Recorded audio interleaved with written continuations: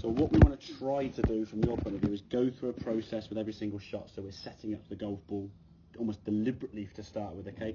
And if it means taking 10, 15 seconds per shot, I'd rather that happen, get through a good process. What we see sometimes in the swing here now, you can see you've hit a golf ball there now, went a bit to the left because that club face was a little bit sort of pointing back to the mirror. You see your left wrist now sort of hinging around there. Hit the golf ball, pretty good strike. As you get a good strike, you think, okay, I'll keep the same grip position.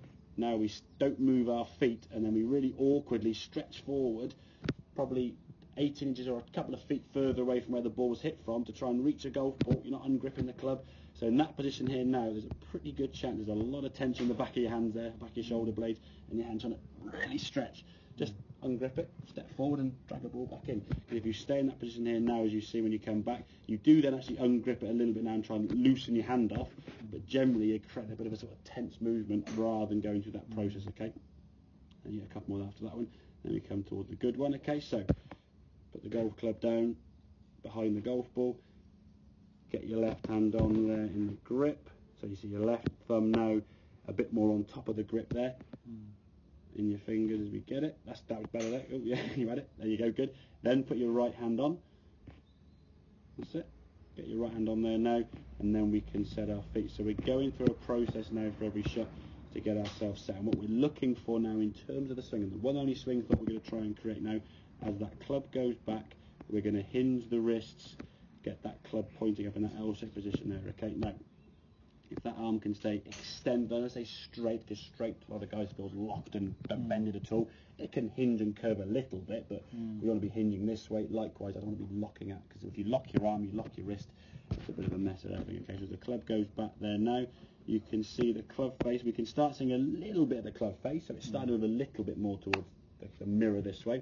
It's not going to go and change obviously from where it was to where it is. The last one you had your club sort of pointing back there, now it's pointing there. Over time it will start sort of coming round to face towards the mirror or towards the camera in effect, okay?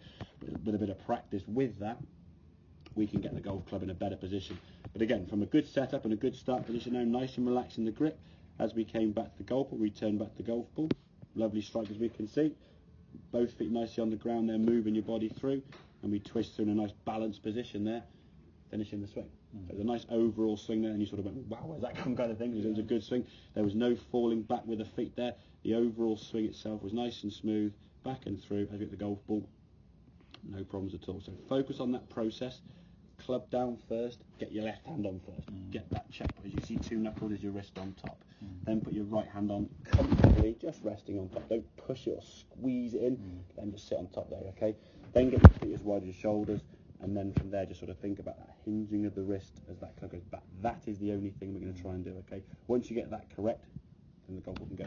But get away or try and avoid from that hitting a golf ball and the old stretching to reach the golf ball from there, because that's going to put a lot of tension through your swing and you just get quicker and quicker and quicker.